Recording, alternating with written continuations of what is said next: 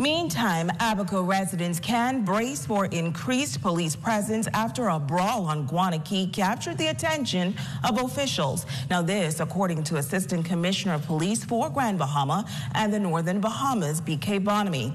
Raven Davis spoke with the North's top cop, and he has more in this report.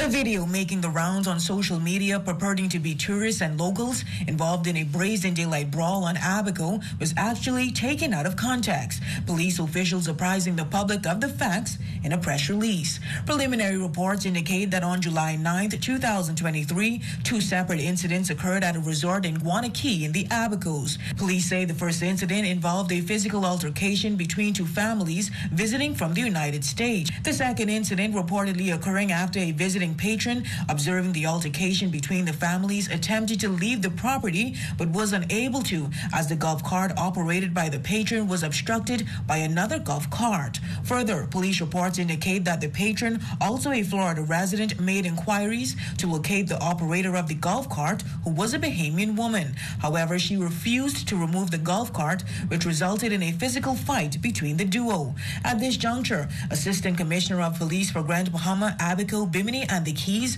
BK Bonamy Jr., saying that since Hurricane Dorian, police presence has been a challenge on one or two islands. He assured, however, that steps are being taken to mitigate against future recurrences of this issue.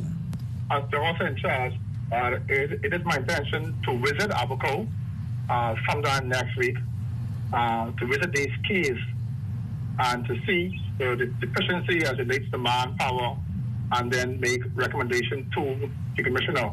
I believe wherever there is police present, you tend to see a decrease in criminal activities or in bad behaviors, whether it's from members of the public, whether it's tourists.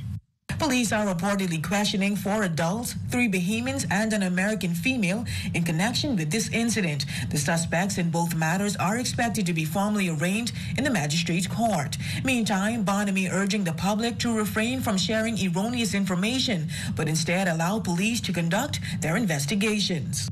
I just want to say that, sometimes when we see these things in social media, we tend to make comments without facts. And that's why I always say a lot of police will investigate.